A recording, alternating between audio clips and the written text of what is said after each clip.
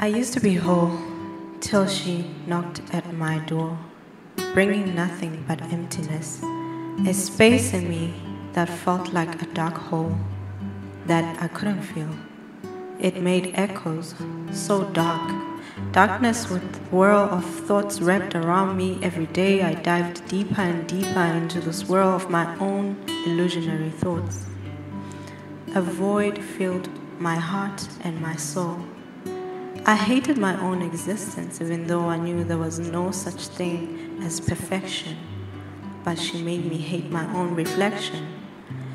Many times she would whisper, "Why don't you just end your life?" Many times I held a knife, I wanted to drag it across my skin. It wouldn't give me any satisfaction though.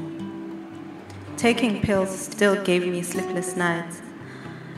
Pain was in every ounce of my body. There was no cure to my pain. She was like a venom spreading through my body. She was anxiety, a broken alarm in your mind, a mosquito whining in your ear, a shimmering hole in your vision. It grows at the edge of your days, an insatiable torment that burrows into your soul.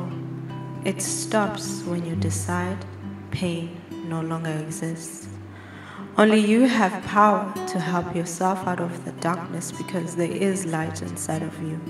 You just have to seek it, and it will come towards you.